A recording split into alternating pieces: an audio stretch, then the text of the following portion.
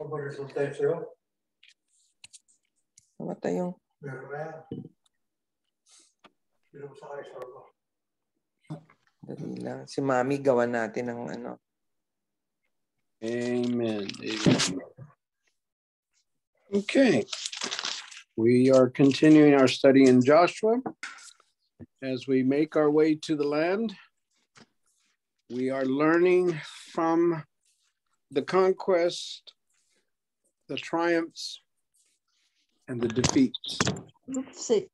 Tuesday, we were at Ai that went down in defeat. So the question is, why? Why defeat? Why ruin? We went to Abraham, back at the terebinth tree, the tree at Moreh. That means the teacher, instruction, Torah instruction. Joshua, when he was being commissioned, was given this command: this book of the law shall not depart from your mouth, but you shall meditate in it day and night, that you may observe to do according to all that is written in it. For then you'll make your way prosperous, and then you will have good success. To make our way prosperous and have good success, that is our desire. What prosperous and successful ministry we desire for Emmanuel Israel. Can I get an amen? What do we want to see? As our ministry goes from city to city, as we continue to move toward the land that is Israel, toward Jerusalem, we don't want to have an Ai, a defeat. So we're going to draw parallels as we're moving along, as Joshua is leading the children of Israel into the promise. Amen? No. Let me just And so mine. Keep in mind that we, who are Yeshua's army, we are soldiers in the army of the Lord. And we are being called out and preparing ourselves for war. What war are we talking about? There is a spiritual war going on. We do not war against flesh and blood. People are not our enemy. Principalities, powers, dominions, spiritual hosts of wickedness in the heavenly places, that's the enemy. And you know who heads the enemy's armies? The whole host of wickedness in the spiritual places, in heavenly places? Satan. Satan.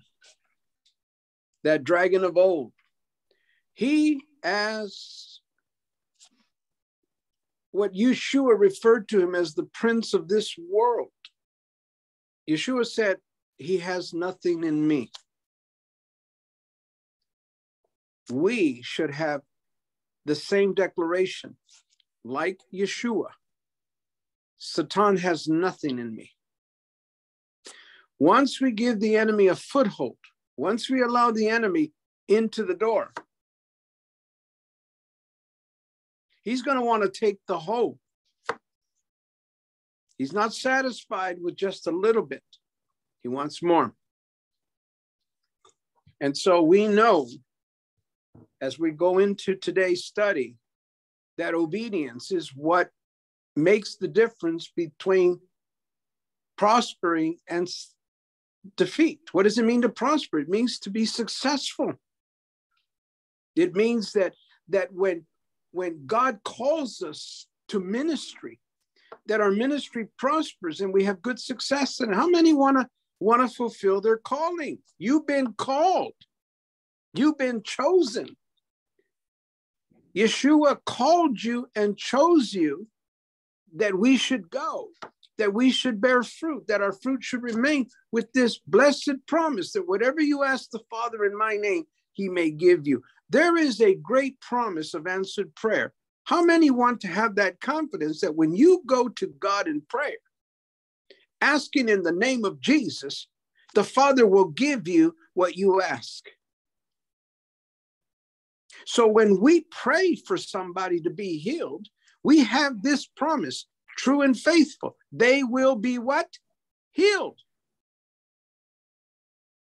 There's no doubt that the promise of God to his people regarding our prayers are the most fearful weapon in our arsenal against Satan and all of the host of wickedness. Because when you begin to pray against the devil, he trembles in fear.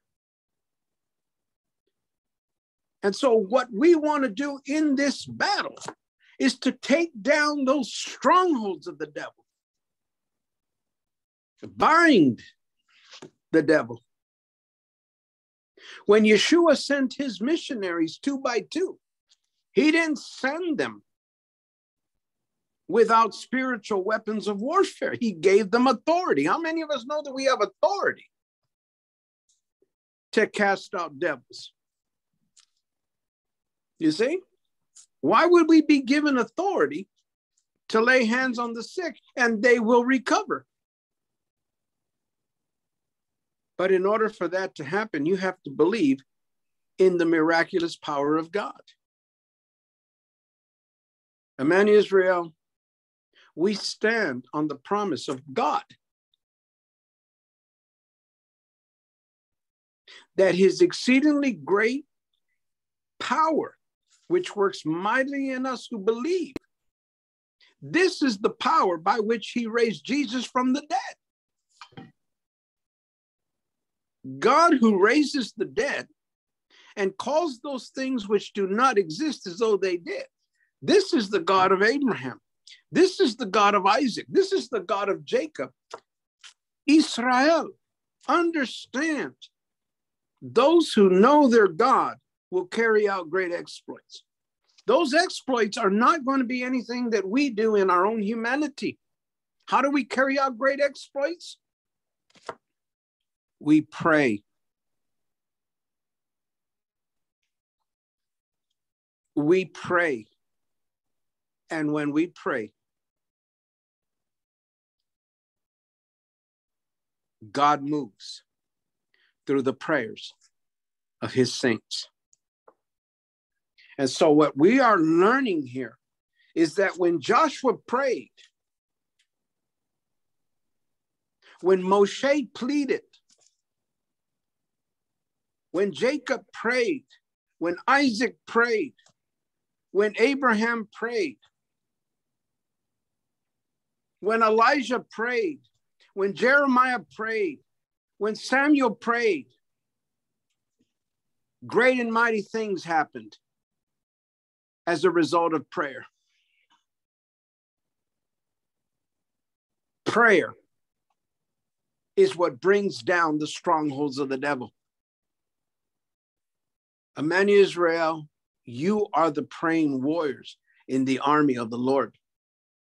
And we have been called to go to the land and to the people of Israel, taking the gospel to the Jew first and also to the Gentile.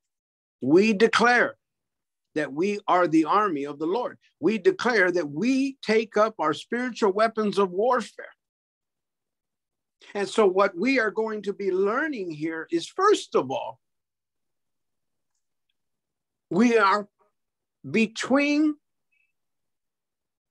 Bethel to the west and Ai to the east. What does that mean? Symbolically, that means that between the house of God and ruin, which is what Ai means, we are standing, we are camping at the mountain. Now I'm going to ask you, what mountain did Abraham pitch his tent? That was the mountain between these 2 points. Why is that so important for us to understand? Because we are always standing between these 2 points. You either going to obey God or disobey him.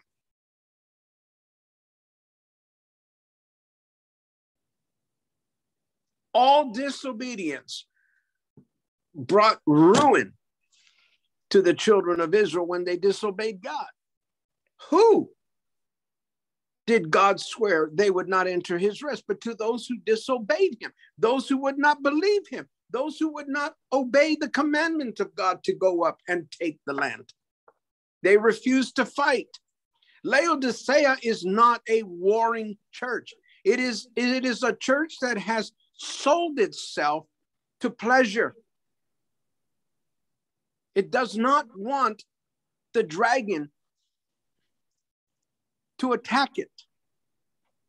And therefore, Laodicea will say concerning Israel, we want no part of Israel. We will not take the gospel to the Jewish people because we don't want the enemy to attack us. Amen, Israel. Our whole ministry is Israel. It's in our name. Emmanuel Israel. Our mission is to Israel. And we have to remember there is an enemy that is enraged against Israel. It is Satan, that serpent of old, the dragon, is enraged against Israel, and he goes after the rest of her offspring. You know who they are? These are the ones that keep the commandments of God. That means they're the obedient ones. Satan doesn't go after the disobedient ones. He already has them. Those who keep the commandments of God and have the testimony of Yeshua, that is who Satan targets. We make no alliance with the devil. Paul said, do not give the devil any advantage. Don't give place to the devil. And we're going to be learning that in our studies every day. Why do we need to be armed with this knowledge and this truth? Because we are entering perilous times. We are in the latter days that the scripture says many will fall away from the faith. That means they were in the faith. They were in the house of God and they departed from the faith. Why? Because they followed deceiving spirits and doctrines of demons. It's out there.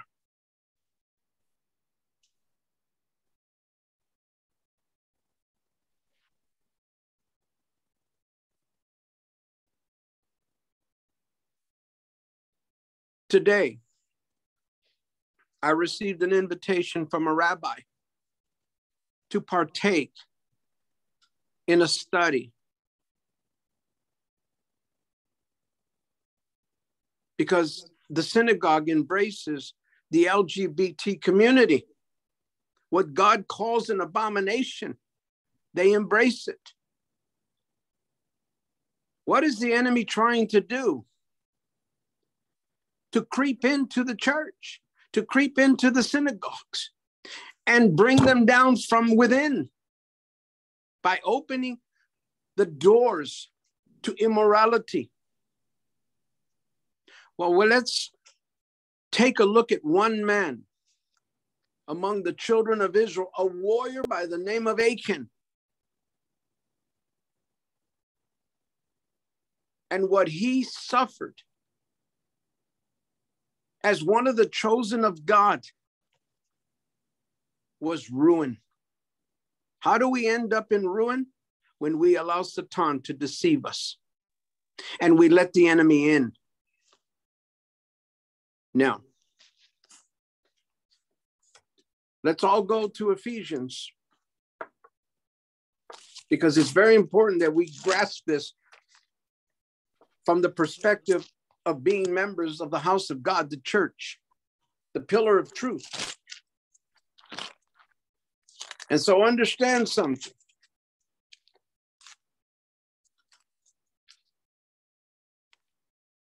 Know who the enemy is. Ephesians chapter 6, verse 10 says, finally, my brethren, be strong in the Lord and in the power of his might. There's no other way for us to fight this battle but in the power of the Lord, his might, his spiritual power. That's the Holy Spirit, the Ruach HaKodesh. Put on the whole armor of God. We have to suit up every day for the battle because we know that the enemy is out there. That you may be able to stand against the schemes of the devil. Do you know that the devil is a schemer? He is a deceiver. There is no truth in him. For we do not wrestle. We do not war against flesh and blood, but against principalities, against powers, against the rulers of the darkness of this age, against spiritual hosts of wickedness in the heavenly places. And who do you think rules over the spiritual host of wickedness? None other than Satan himself, the one that confronted Jesus at the beginning of his ministry and made Jesus an offer that most would not refuse, and that is bow down and worship me, and I'll give you all the kingdoms of the world. But the Lord would not take that offer. Why? Thou shalt not covet. The 10th commandment in the Torah, thou shalt not covet. That is the sin of Achan. And that's what brought down the defeat at Ai. After that awesome victory at Jericho, the armies of Israel were defeated at Ai because there was sin in the camp. When sin creeps into the church, no matter how they try to hide it, that sin will find you out. And when it does, it'll take you down and a whole lot of people around you down. There's nothing more devastating than a ministry that has been ruined by sin.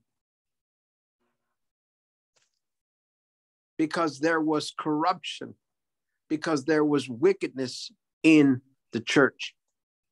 And it starts from the pastor all the way down through the staff to the congregation. And so what Paul is saying is that we have an adversary that is so clever, so strategic in how he creeps in, that pastors fall, ministries fail, and what we see is devastation and a church in ruin because of sin. You see, church, we're not exempt. Why are these examples recorded for us in the annals of Jewish history? Because we learn from these examples. Judgment begins with the house of God. And when the house of God is corrupt, when the house of God is lukewarm, when the house of God is not fulfilling its mission and its ministry to the world, and in particular to the Jewish people, that house will lie in ruins because it's disobeyed God. And so we know. Therefore, take up the whole armor of God, that you may be able to withstand in the evil day. Know that there will be an evil day. And having done all, to stand.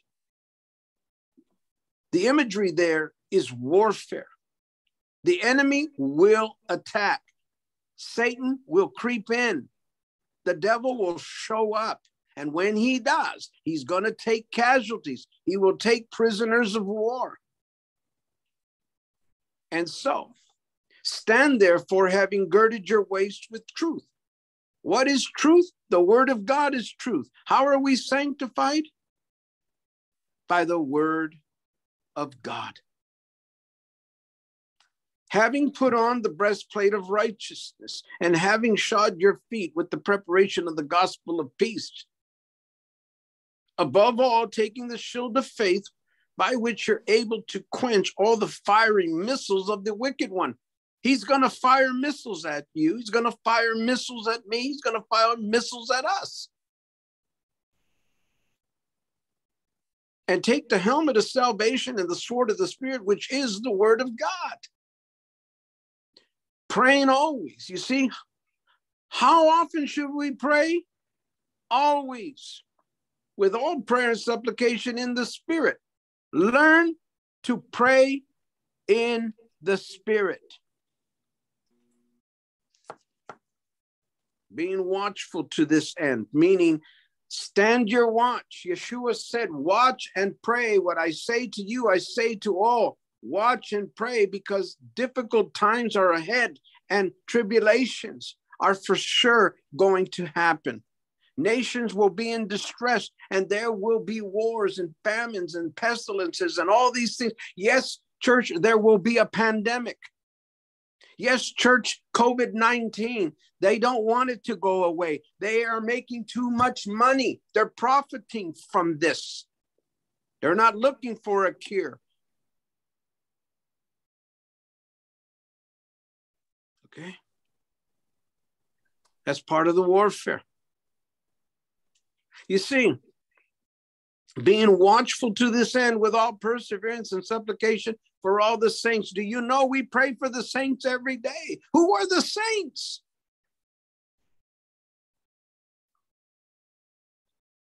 Pray for me, Paul says, that utterance may be given to me, that I may open my mouth. Pastor Gil, open your mouth boldly and declare to those synagogues that Jesus is the Messiah, and that your embracing sexual immorality is a gross sin against God. And how can you call yourself the people of God when you're doing those wicked things? Do you not know when Israel committed those atrocities, judgment came upon the children of Israel? To make known the mystery of the gospel. Paul said, for which I am an ambassador in chains. What Paul is saying is we represent Jesus Christ on earth. Who are the ambassadors of Christ? You and I are.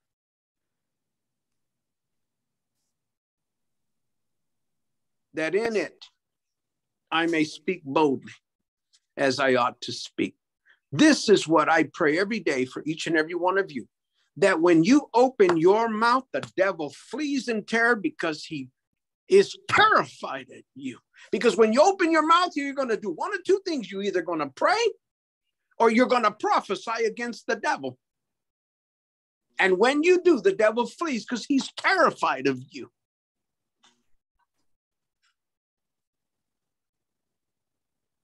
That, my beloved, is Emmanuel Israel.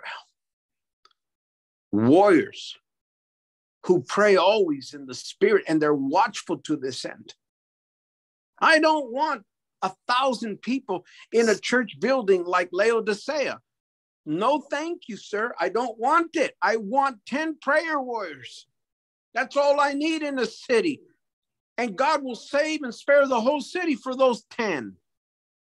Because you see, those 10 righteous ones, when they pray, they're like Elijah.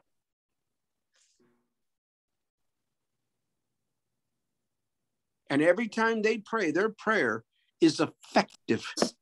You know what effective prayer is? It's the prayer that gets the results. If we had more effectual leaders in the church, they would lay hands on the sick and they would recover. So why aren't we seeing that?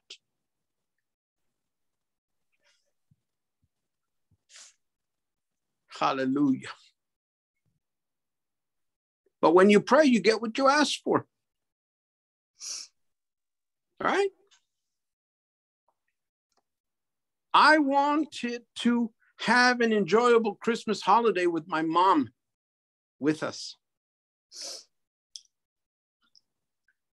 And so I prayed, pleading the blood of Jesus over my mother, that she would not come or be infected by any virus that might infect her. You know what I forgot to do? Ask it for my whole family. And you want to know what happened? My son-in-law, who is the only one who is vaccinated, because he works in the he works in the city of Los Angeles. Let me tell you something. He came infected and got all of us infected. We all got struck down with it because we were all together during the holiday. Then he went to his parents' home and got all of his family there infected. The only one that didn't get infected was my mother. That's the power of God. So now ask me, if next time I pray, I'm not going to pray and plead the blood over all my family. Because you see, when you leave an open door, the enemy will take and enter in. You see, prayer does work. And my mother is a walking miracle, hallelujah, of the power of God to heal.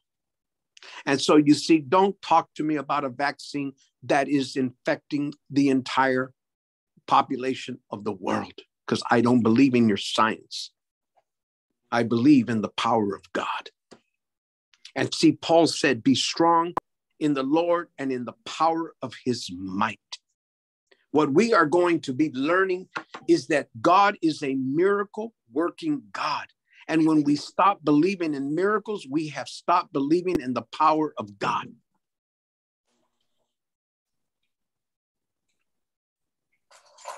And with that having been said, let us know this, that this same Apostle Paul warned the church. You see, warned the church concerning those things which the world embraces. And we have to be watchful. We have to be sober-minded. We have to be on our guard, because this is warfare. Know this. Amen. And so Ephesians chapter 5 tells us, you see, warns us, tells us who we are.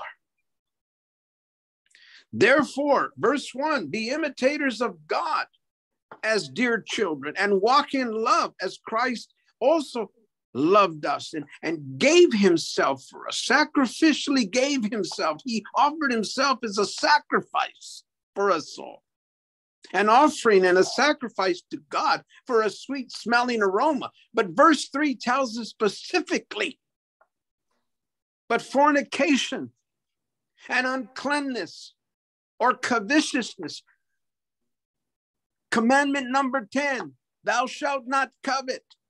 And here the church is being warned against all covetousness.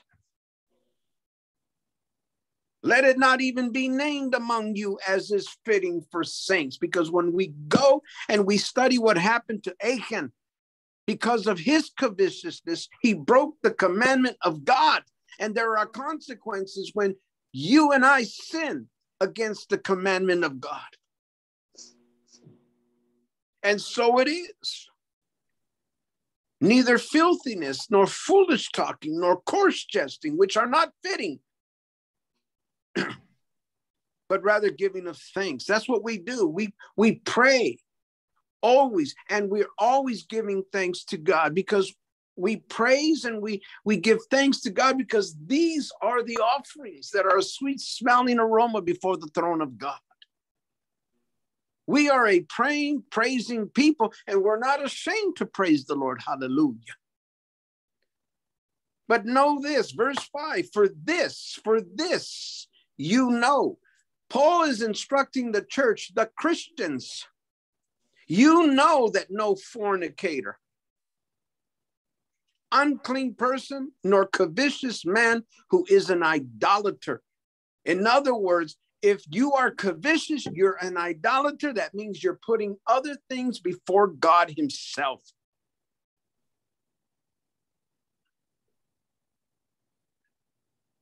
No fornicator, unclean person, or covetous man who is an idolater has any inheritance in the kingdom of God and of Christ. What I'm saying is, if you are a Christian and you are in these things, don't think that you are going up in glory unless you repent of your fornication, repent of your uncleanness, repent of your idolatry. Then you will be there in ruin, because that's exactly what sin will do. It will lead to your ruin. Your ministry will be ruined. Your household will be ruined. Your whole family will be ruined.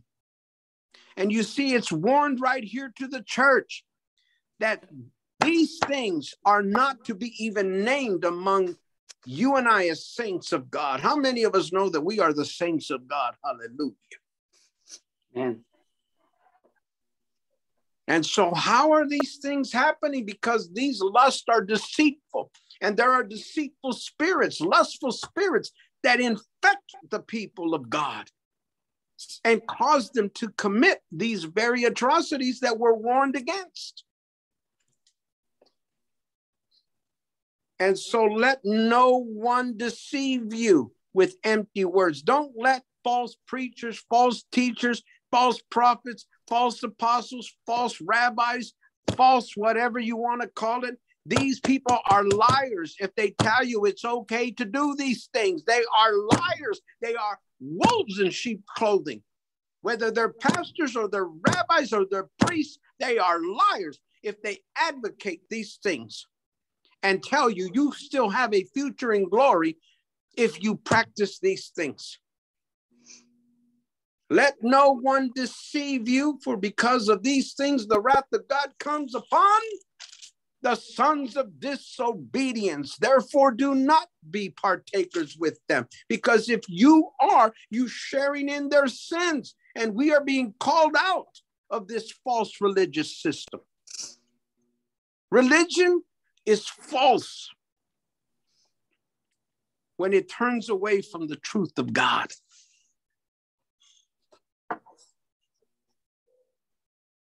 So once again, fornication, all uncleanness, all covetousness, let it not even be named among you as is fitting for saints. So now that we've laid down that foundation, we go to Joshua with that in mind, because there was one person among the chosen of God that decided that he didn't have to obey the commandment of God, and he brought ruin to the children of Israel so that they could not prevail in battle.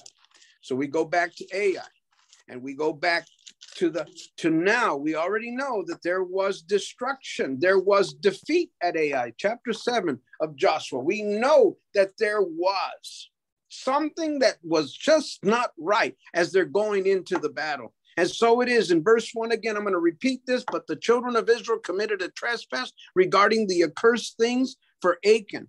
We have a person named of the tribe of Judah.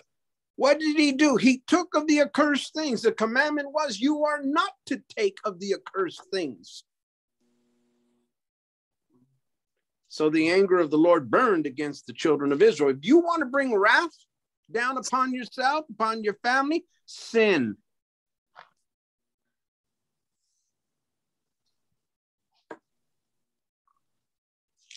And so they went down in defeat. Verse 6, Joshua tore his clothes. This is the only way we respond to a defeat. It's not supposed to happen. Why did we fail? Why didn't this battle prosper? Why didn't we see good success as we went into the battle? Because there's something not right here. He falls on his face before the ark of the Lord until evening. What is he doing? He can't understand why we failed.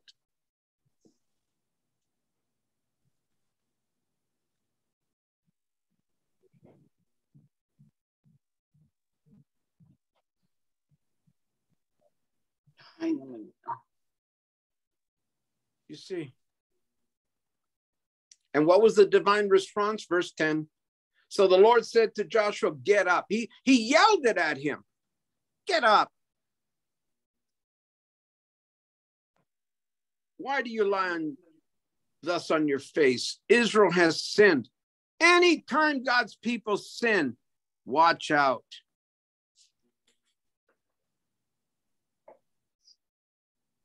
And they have also transgressed my covenant, which I commanded them. When we take the name of Jesus and profane it, When we transgress the covenant of our God, and when we trample Jesus underfoot, the world mocks our Lord because of the hypocrisy of those who profess to know him, but in works they deny him. Man, Israel, that must never be us. What did they do? Well, the Lord is not going to keep that a mystery. They have taken some of the accursed things and have both stolen. Thou shalt not steal. One of the commandments of God is thou shalt not steal. And they not only have stolen, but they have deceived. How can you deceive? That is the character of the devil. He's a deceiver.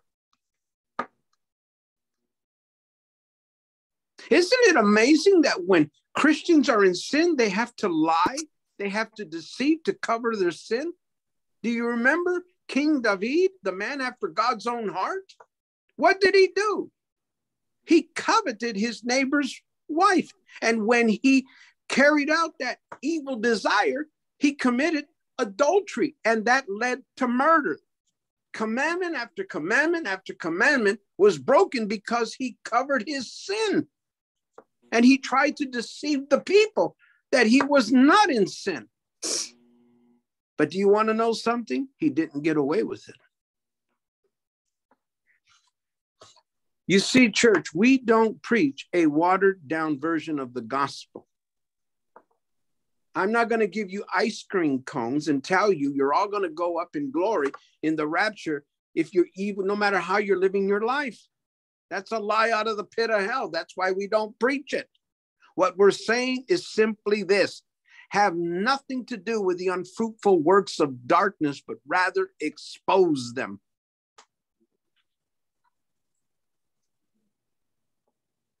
They have also put it among their own stuff. Therefore, the children of Israel could not stand before their enemies. You see, the devil knows that. The way he weakens you is when you allow the devil to deceive you, and you open your life, you open your door, you open your family, you open your marriage, you open your children, your grandchildren to the devil when you sin.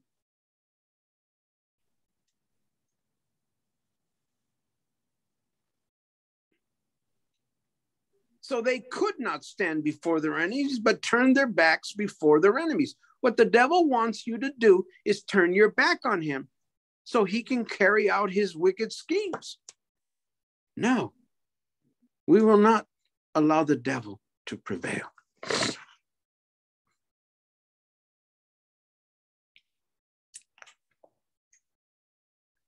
And so, what is the consequence? What is the result? They have become doomed to destruction. How could this be, Lord? You promised to be with your people Israel. Now they are bringing destruction upon themselves. That's what sin does. Destroys. Many a pastoral ministry has been destroyed, lies in ruin because of sin. And it impacts the whole church. And once again, the Lord is saying, I'll be with you. Neither will I be with you anymore. You see, it takes one proud, arrogant sinner in the body of Christ to think that the Lord is with them when they are sinning against God. You've already been deceived if you believe that lie. Once again, the Lord is instructing Joshua now. Get up, sanctify the people. Sanctify them, saying, sanctify yourselves for tomorrow, because thus says the Lord God of Israel, there is an accursed thing in your midst, O Israel. You cannot stand before your enemies until you take away the accursed thing from among you. Do you know that we pray that daily? If anyone comes into our ministry with an accursed thing, it has to be rooted out. We will not tolerate hatred. We will not tolerate racism. We will not tolerate bigotry. We will not tolerate religious prejudice and bigotry. We will not tolerate it in the ranks of Emmanuel Israel.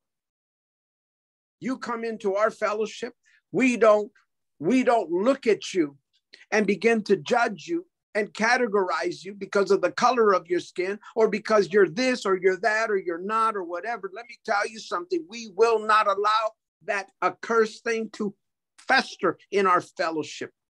And you wonder why we're not very big? Because we cast it out.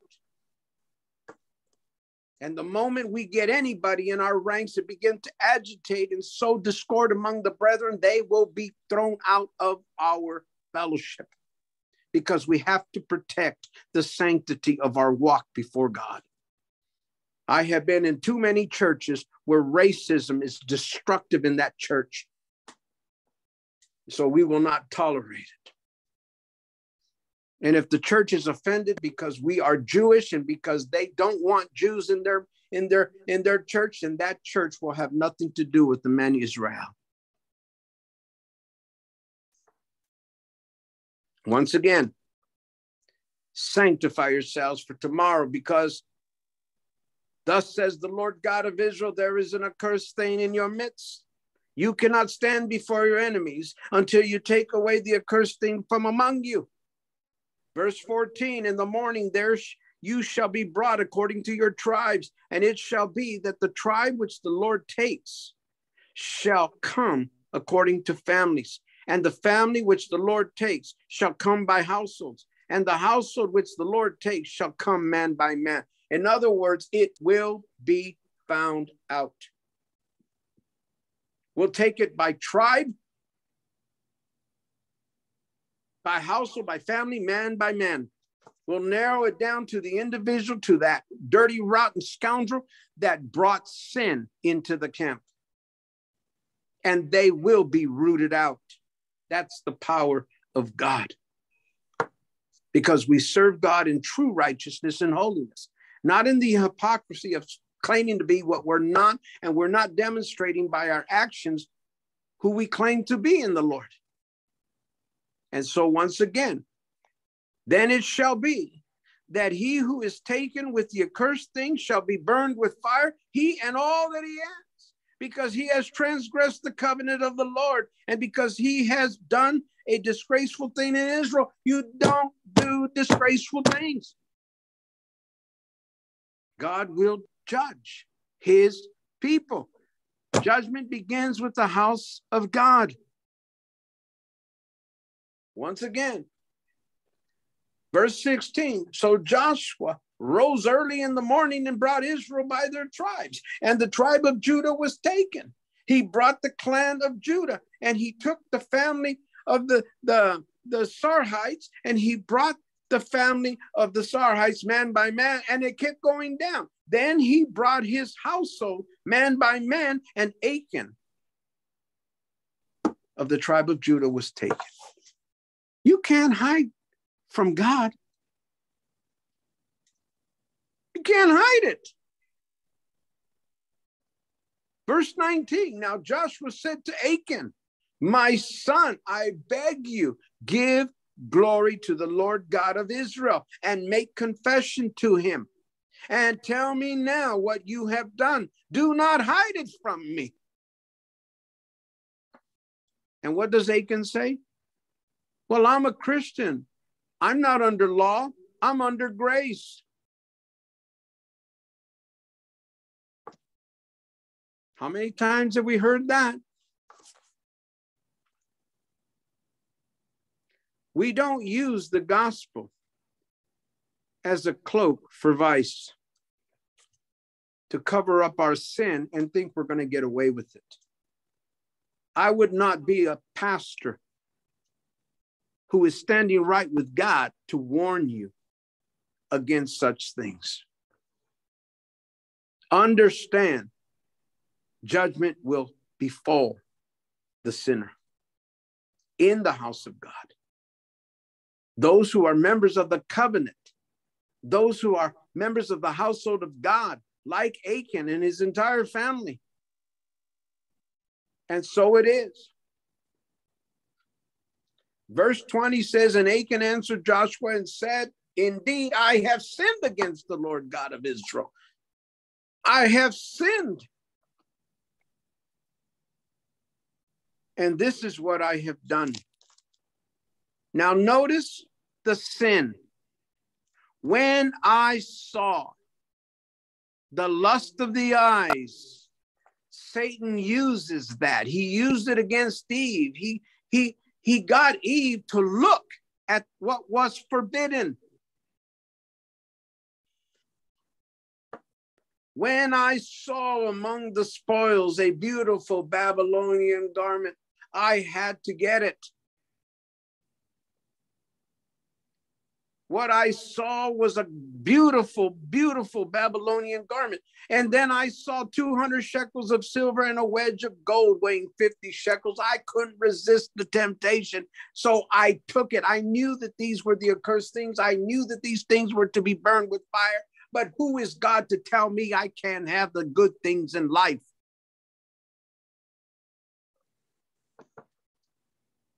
Rebellion is the sin of witchcraft.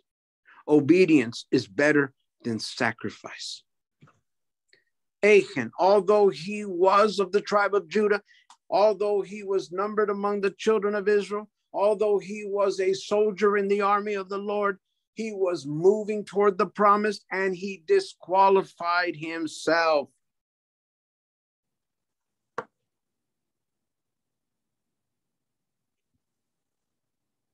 And here's the sin. I coveted them and took them. 10th commandment, thou shalt not covet. And there they are, hidden in the earth, in the midst of my tent, with the silver under it. What an attempt to cover up his sin. But you couldn't hide it from God. Verse 22, so Joshua sent messengers, and they ran to the tent, and there it was hidden in his tent with the silver under it, and they took them from the midst of the tent, brought them to Joshua and to all the children of Israel, and laid them out before the Lord. Then Joshua and all of Israel with him took Achan, the silver, the garment, the wedge of gold, his sons, his daughters, his oxen, his donkeys, his sheep, his tent, and all that he had, and they brought them to the valley of Achor. You know what's about to happen? Not only Achan, but his entire family is about to be destroyed because he coveted. Thou shalt not covet. And Yeshua taught his Talmudim, be on your guard against every form of greed. Thou shalt not covet. 10th commandment in the Torah. Verse 25, and Joshua said, why have you troubled us? The Lord will trouble you this day. So all Israel stoned him with stones, and they burned them with fire. After they had stoned them with stones, and they raised over him a great heap of stones, still there to this day. That is Ai. There is Achan and his entire family and everything that he had and all the accursed things in ruin. Listen, church. Listen, brother, sister, my fellow saints. This is all sin will bring you. Ruin. And because you're members of the household of God, don't think you're going in a rapture if you've got something hid underneath, because you can't hide it from God. That sin will find you out. And it will only cause you to lie in ruin and bring devastation and destruction. Satan knows that.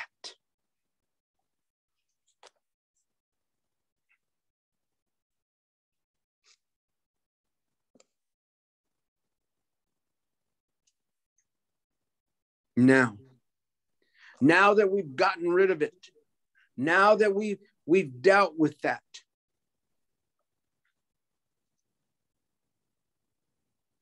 Now the Lord said to Joshua, do not be afraid nor be dismayed. Take all the people of war with you. Hallelujah. This is how we prepare for war. We must sanctify ourselves and be holy before our God.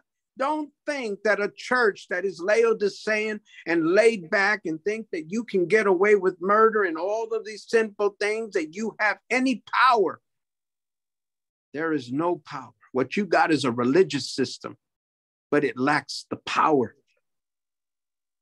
We must be strong in the Lord and in the power of his might. And there's one way that Satan disarms us so that we are not powerful and we will flee from the enemy because we cannot stand against them. It is called sin. And what is a sin? When you break the commandment of God. Church, keeping the commandments of God is what matters.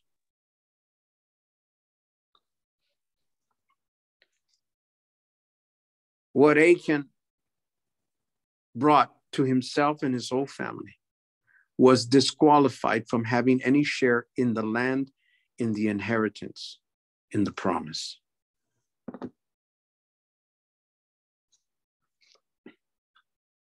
You see, Jesus warned us time and time again, I come quickly. My reward is with me to give to each one according to his works.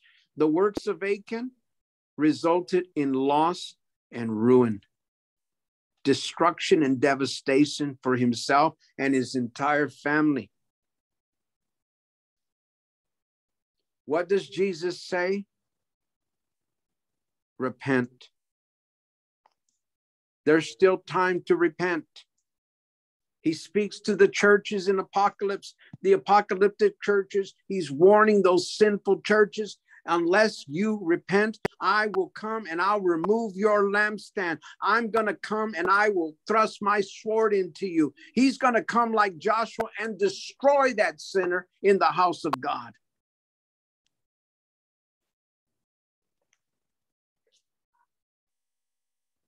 Jesus said this, watch and pray that you may be counted worthy to stand before the Son of Man in that day. Imagine when the trumpet sounds and it's time for us to be caught up and meet the Lord in the air, and you flee from the presence of God because you know that you are not right with your God. When's the right time to get right with God? Right now, sinner. I'm talking to you, saint, who thinks you can get away with it. You can't. I'm warning you. Repent.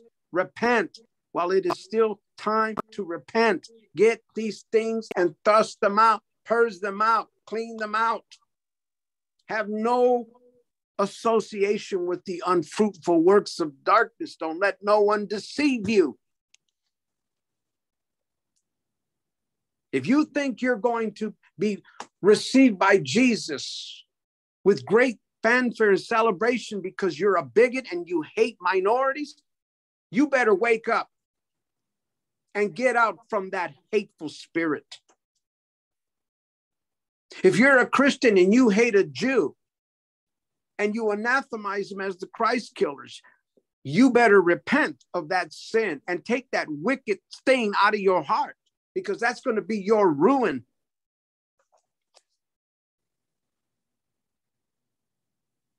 And so it is. You see, understand.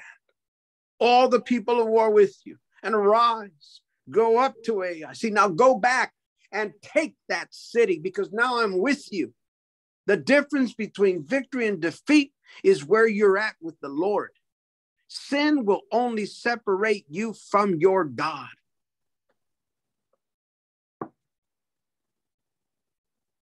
And once again, you shall do to Ai and its king as you did to Jericho and its king. Only its spoil and its cattle you shall take as booty for yourself. Now they have permission from God to take possession of the spoils of war.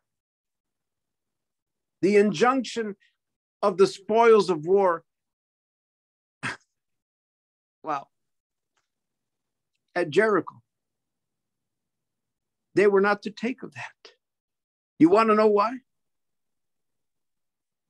Because you don't take from the first fruits of the increase.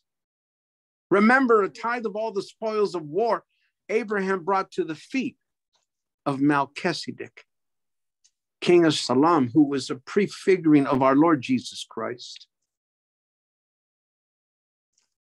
You see what happened? You don't take what the Lord says don't take. Goes all the way back to the beginning. Of all the trees in the garden you may freely eat, but of that which is in the midst of the garden you shall not, for in the day that you do, you shall surely die. And what does the lying devil say? You won't. You can sin. It's okay. You can take of the accursed things. You can fornicate. You can be a covetous person and still go to heaven. And you're still going to rise in the rapture. You've been lied to. You've been deceived.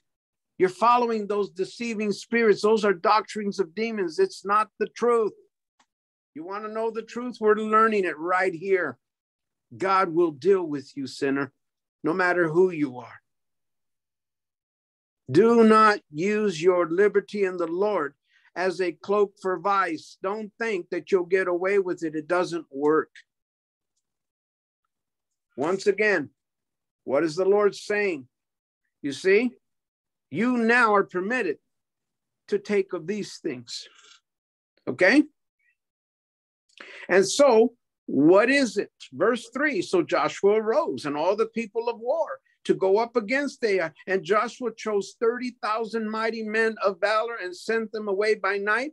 And he commanded them, saying, behold, you shall lie in ambush against the city, behind the city. Do not go very far from the city, but all of you be ready. Then I and all the people who are with me will approach the city, and it will come about when they come out against us, as at the first, that we shall flee before them, for they will come out after us till we have drawn them from the city, for they will say they are fleeing before us, as at the first. It's a trick. Why would God give them a strategy to fool the people that defeated them before? You want to know what strategy is? It's how we accomplish our mission. God gave Joshua strategy, how to defeat Ai. And see, understand, when we repent of our sins, we are renewed with greater strategy how to go back and beat the devil up.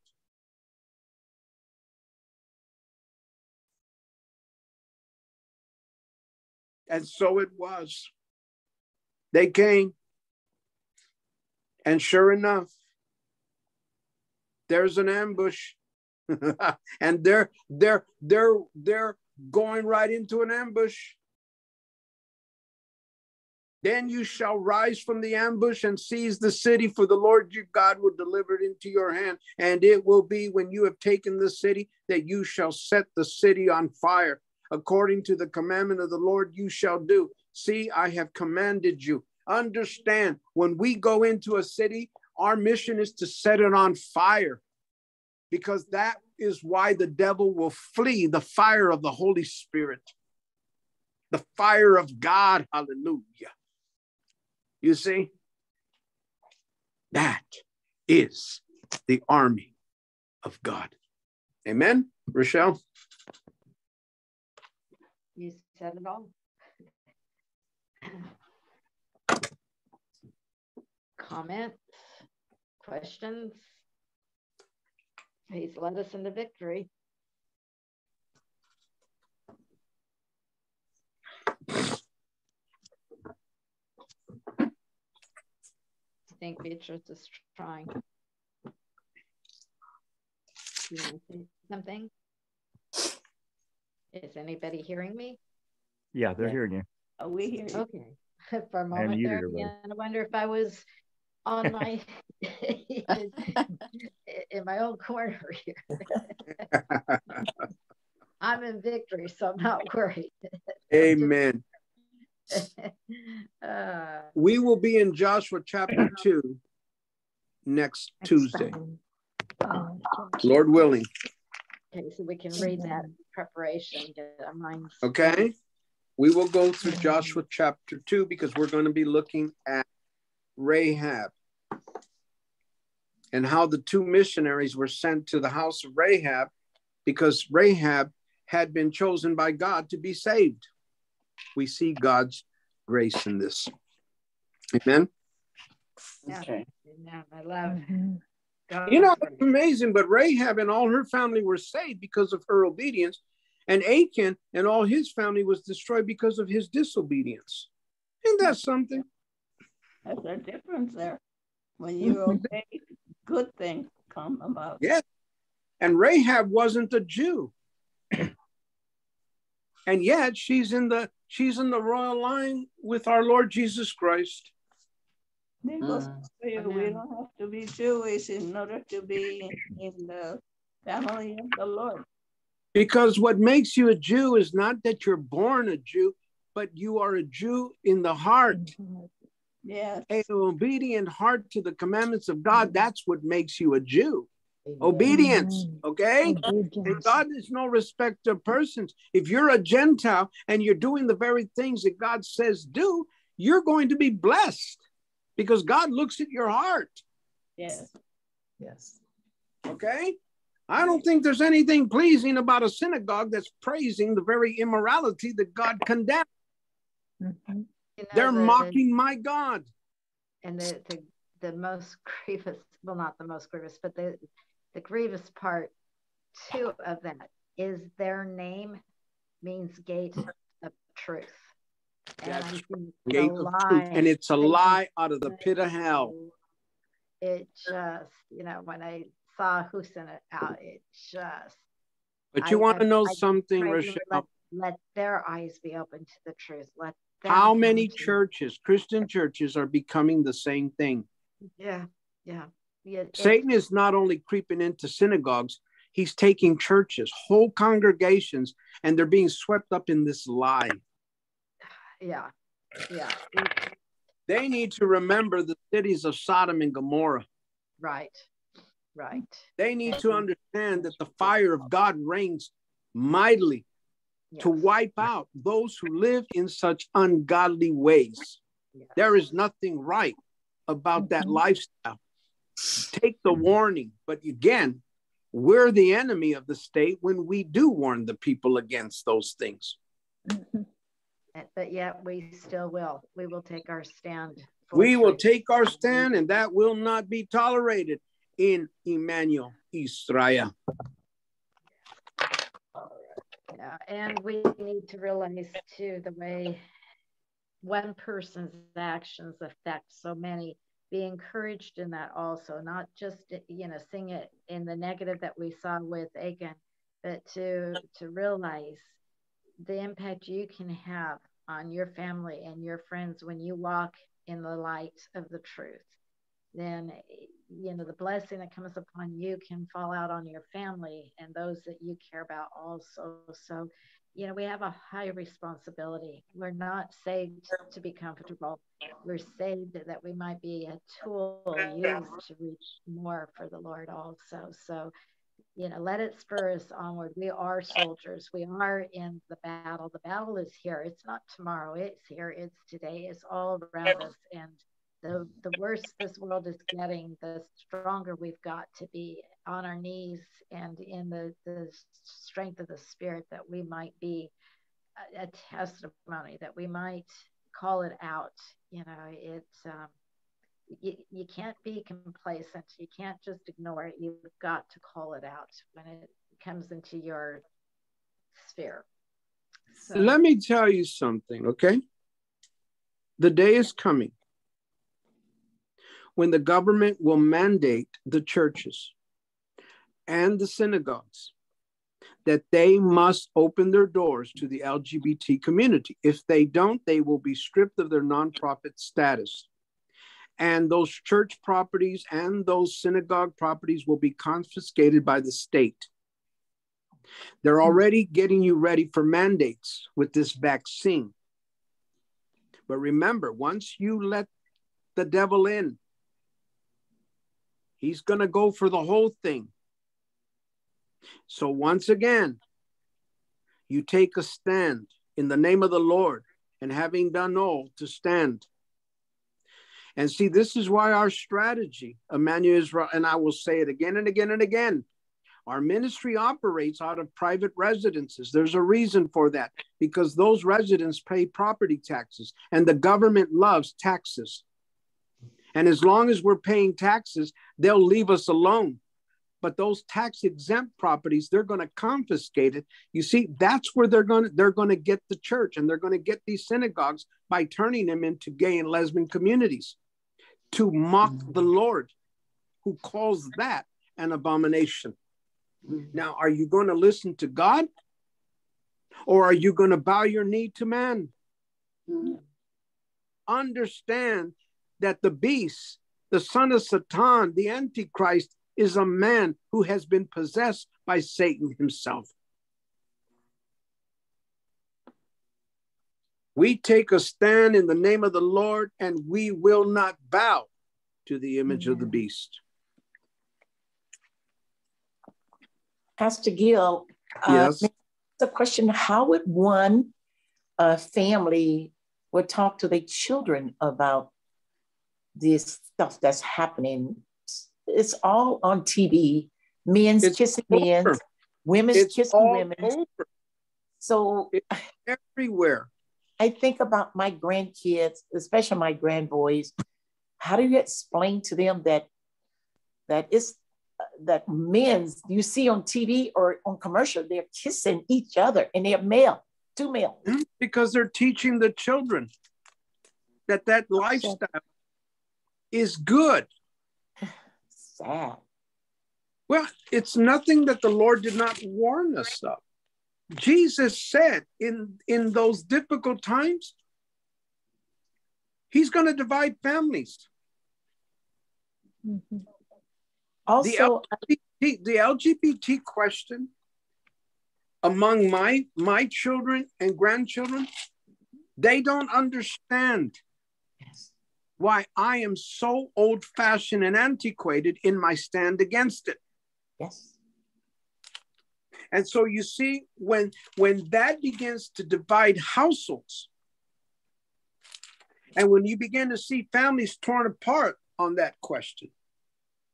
My youngest grandson was in a conversation with my other grandchildren, elementary students, and they were discussing because he wanted to know whether he should have a boyfriend or a girlfriend. And I said, where did you hear that? He says, my teacher said I have to decide. My Lord. Well, if that had been me 20 years ago, I would have went and ripped the neck and tore that teacher apart. Mm-hmm. You know, I have a friend that I lost friendship with him because he told me that his daughter was gay. And at that time, his daughter was probably 14. And I say, I'm so very sorry to hear that. And he said, why are you sorry? There's nothing to be sorry about. So he didn't get it. How can he say that's the way she was made? And I said, no, I don't think so. I know so. She wasn't made like that. But I guess it's so, how do they deal with that? It's an opportunity for you when you're with your grandsons and you're talking about these things to open up the word of God to them and help them understand God loves the sinner. God hates the sin. He will not allow it. He will not excuse it. He will not ignore it. He'll not brush it under a rug. He will deal with it. And God made us in his image. He made us male and female.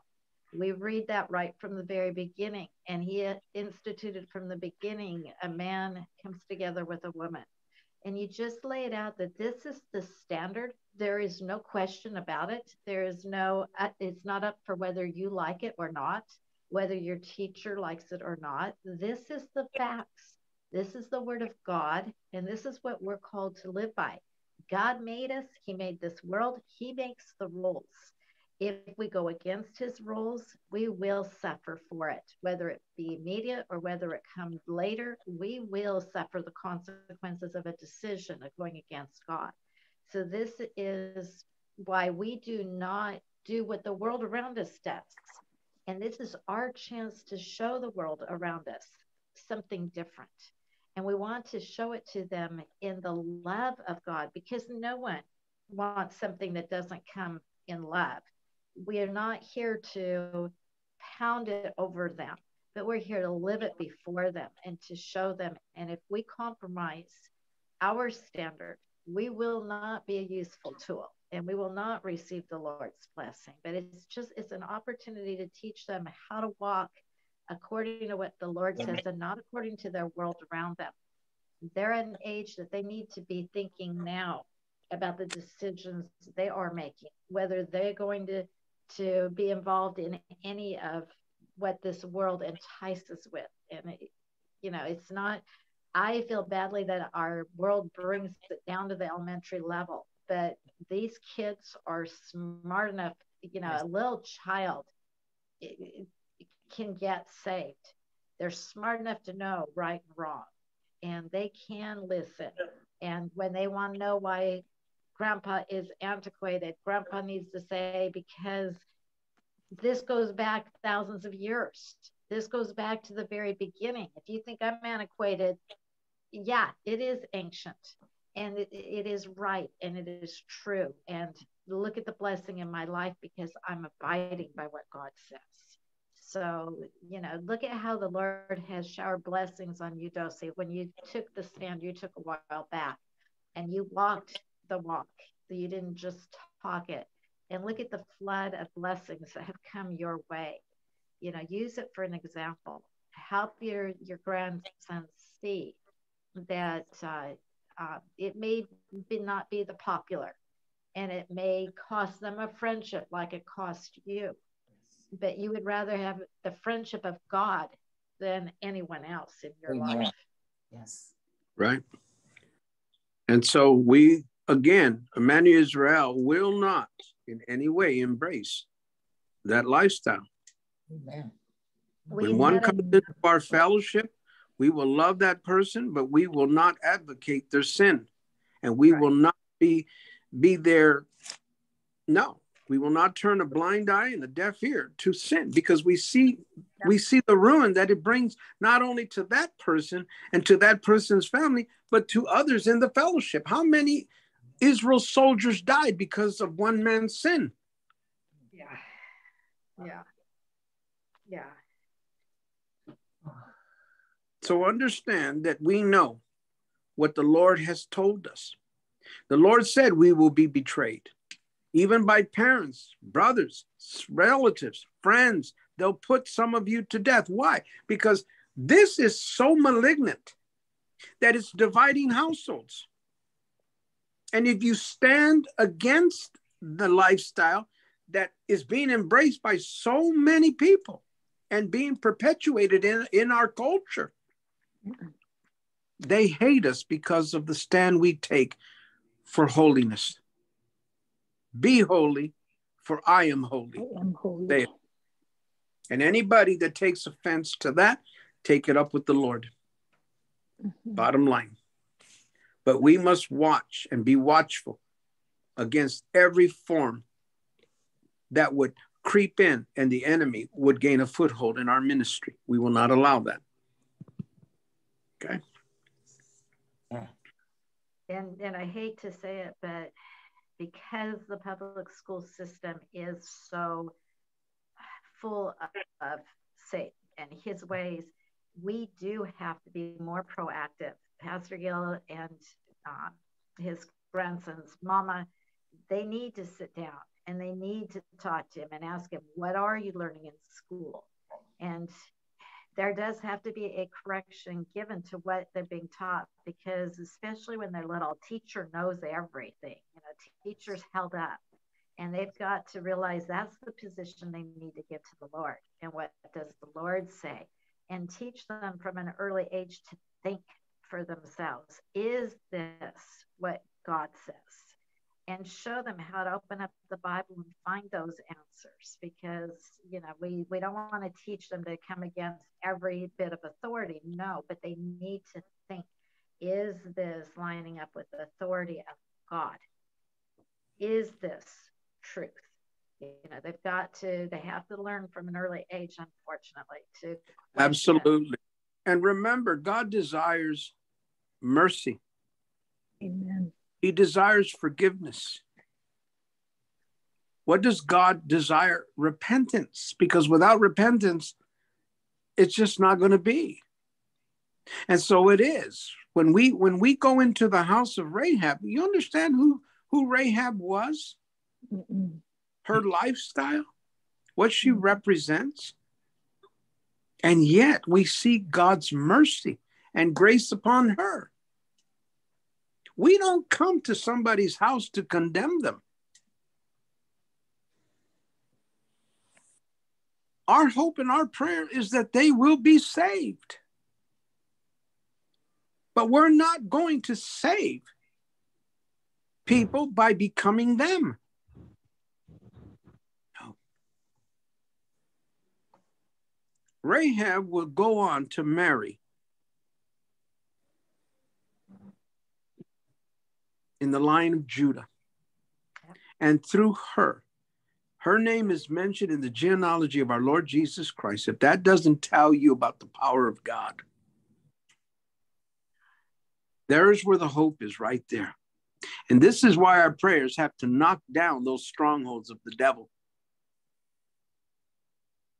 We will gain victory over sin, over the works of the devil in our communities when we rise up as the prayer warriors that we have been ordained to be, and we tear down those lies of the devil by coming against it in the name of the Lord.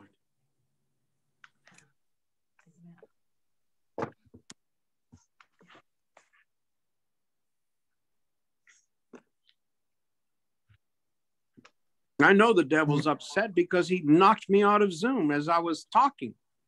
Oh, I didn't even realize. Yeah, I was right in the middle of talking when, boom, got clicked off of Zoom. I had to go back on.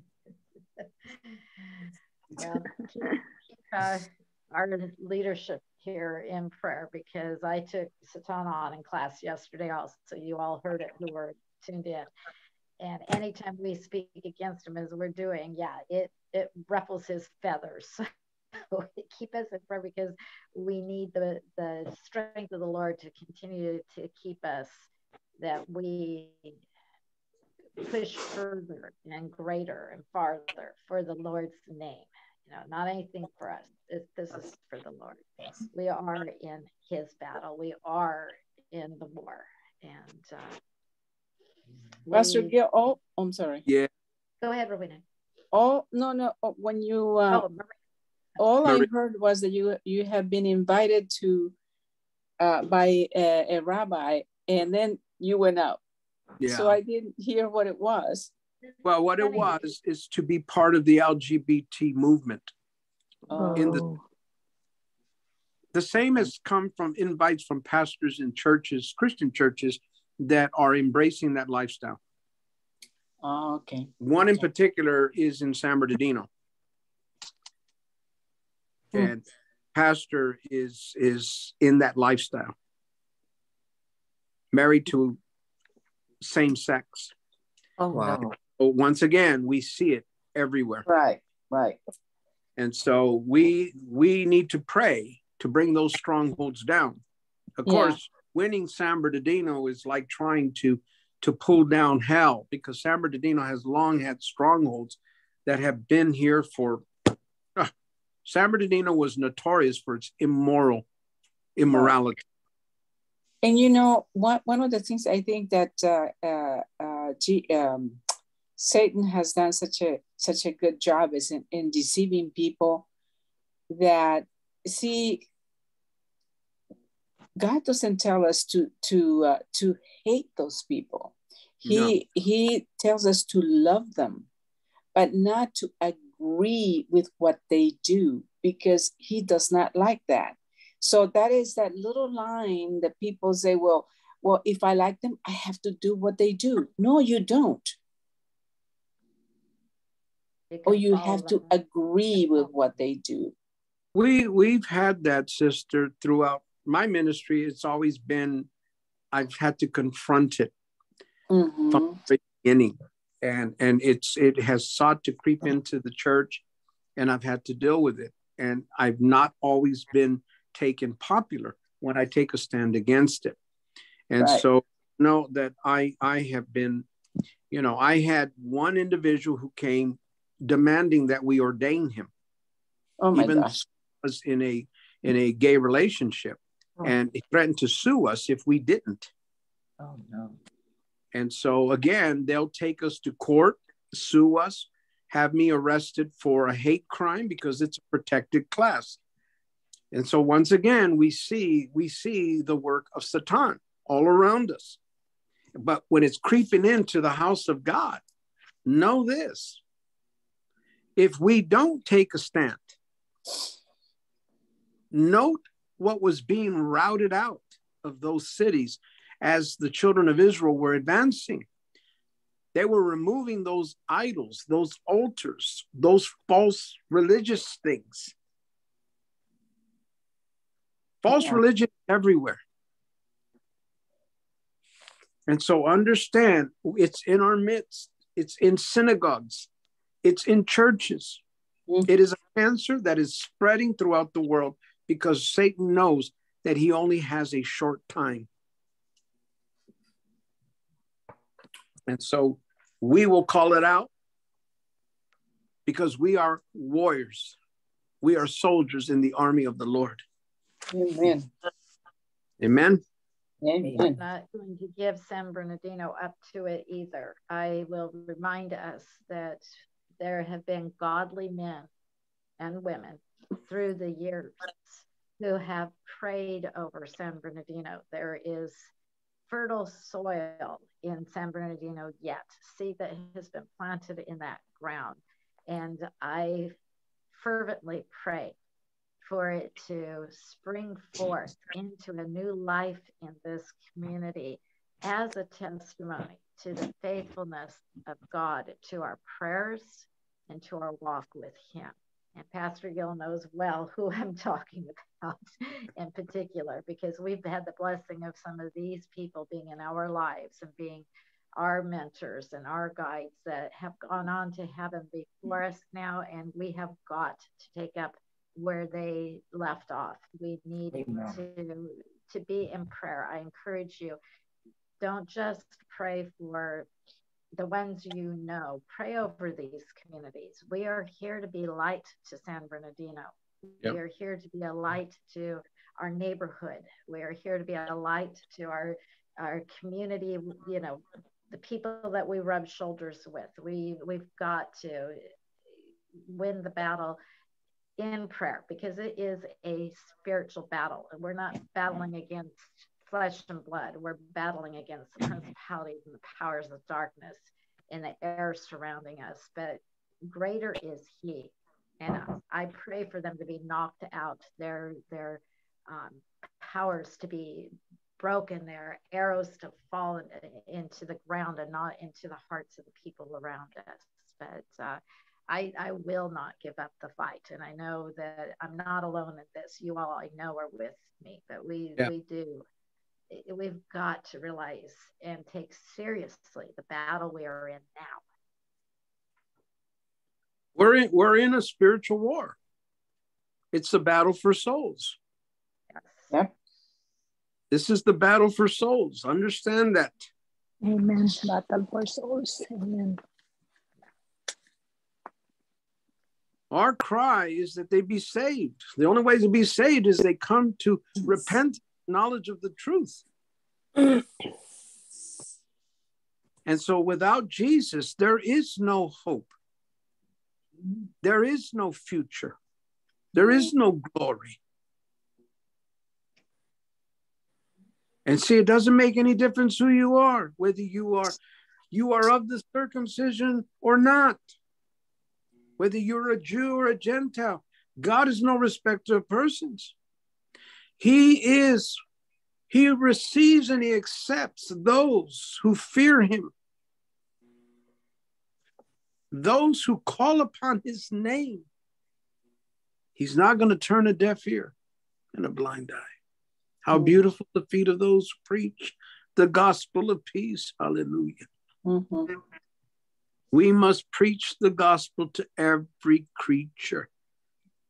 We need to preach the gospel to everyone, regardless of who they are. We're going to see that in our next study with Rahab. Rahab was not the kind of person you want to be friends with. Mm-hmm. But the question is, why was she saved? And the house of Achan was destroyed. And Achan was a member of the covenant of the tribe of Judah, descendant of Abraham, Isaac, and Jacob, of the children of Israel. And why did he have to die that way? Why did his family have to die that way? And all of Rahab's family was saved. We're going to see that on Tuesday. Okay. Okay. So you see, Achan lost and lay in ruins because of his sin.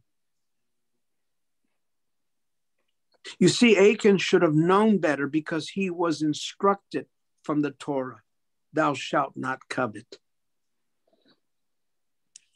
Rahab, on the other hand, is in darkness. But it took 2 Jewish missionaries to come to her house that brought salvation to her whole family. That's how God works. Amen. Amen. And we want to see families saved. Whole family saved. Mm-hmm. Yes, Lord. Amen. May the Lord so use us. Any other comments, questions?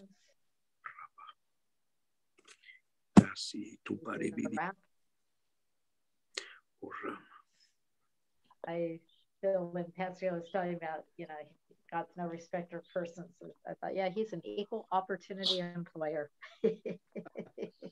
He'll take us all. He'll use us all. So, well, why don't we close with a word of prayer and continue to meditate on what we have studied, and may God use it in our lives as he wants to guide each one of us through this day and through the coming days. Any volunteers to close in prayer? And if not, I'm more than happy to do it. I just don't want to hog it. I want to give other opportunity. Yeah. I'll close. Amen. Thank you, sister. Amen. Amen. All right. Heavenly Father, we want to thank you, Lord, for your word. That your word is it's true, because you are our one true God, and everything that comes from you, Father, is the truth that we need to live by, the truth that we need to expose, and the truth that we need to receive. Father, thank you for allowing us to be able to study this word, and help us, Father God, to open up our minds and our hearts to just place what we have received and have it ready in our tongues, Father, to be able to share with those that they are walking in darkness, Father. May we share this light that you have given us, and Father, just to and thank you for reminding us that you are the God that is in control of everything, and that nothing goes by you, Lord. You know our hearts, you know our desires, and we might be able to place a facade, Father, before people, but we cannot place it before you, Lord, because you can see our hearts and the motives that are placed in our hearts. And thank you so much, Father. And we can see how we can receive blessings from you, Father, as the same by being obedient. And we also can see what we will receive if we are being disobedient. Father, I just pray that you continue to work in our hearts and continue to lead us into what we need to see, to share, to do, and help us to be bold, Father. Help us not to be afraid of what it might happen to us, but to be afraid of what you may do to us, Father, if we are not to do what you want us to do. And always help us to remember that you are our protector. So you will protect us and you will guide us as well, Father. Thank you so much, Father. And I just pray that you continue to bless this ministry, Lord, in ways that people will be in awe of what you can do with those that are obedient to you, Father. Thank you. In the name of Jesus, I pray.